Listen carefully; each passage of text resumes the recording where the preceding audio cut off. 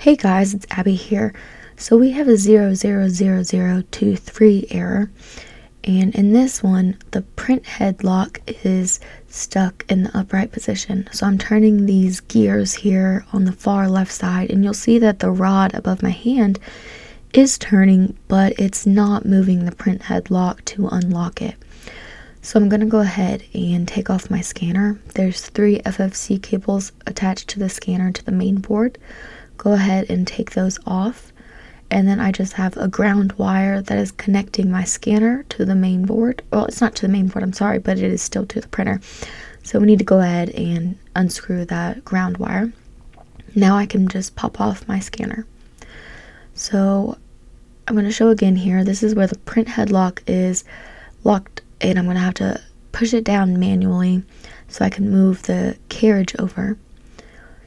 Once I pull it over, there's no paper in there that I see, and I'm trying to figure out why I can still move the gears on the far side, but why that wasn't moving the print head lock at the same time. So I can move that, and we see that it is moving now, but if you have better eyes than I did at this point, you'll see what the error here was, or what was causing this. So here's this print head lock, and as I move it, you'll see that it does move a little bit, but it isn't moving the way it should be. So if you look behind where the waste tank is, you'll see that there's a bigger gear here, and there's a piece of styrofoam stuck back there, which is what's making the gears turn a little bit sideways or get stuck. And so I think this is about where I found it. Here is where I just noticed it. So once I pulled that out, and there was also another smaller little piece of styrofoam stuck in between these gears here. So once I pulled that out, then I was able to push my carriage all the way back over, and my print head lock was working correctly now. So I gave it a few spins with the gear and put it into the lock position and the unlock position. And you can also see in the back where the paper feed, where you feed the paper through, those gears spin.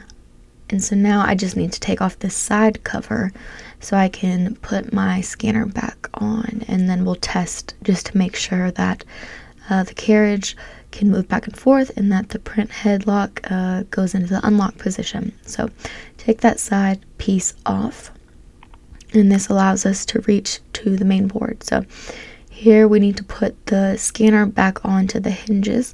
For me, with this model, it's always a little bit tricky trying to line it up, so I have to kind of get eye level with it and just make sure that it's usually that right side that I need to make sure that I have the hinge just fitting in correctly with the scanner. But once I get that, I can put my 3 FFC cables in there. There's 1 on top of the main board and then 2 on the back. The smaller FFC cable goes on the inner side of the main board, and the larger FFC cable goes on the outer side of the main board there. Screw in my ground wire, and then that's when I can put my side cover back on. So it's pretty easy. Just lift up the scanner a little bit, and then you can fit those tabs back into the bottom. Alright, so then we'll power back on my printer, and we'll give it a test, and it does move past where the print head locks, so it unlocks and it moves past. This time I just got a scanner error, which I didn't get last time. Then I got the paper jam, which was the print head lock. So we fixed that, and I'll just go back and look at my cables. So happy printing, everyone. We fixed it.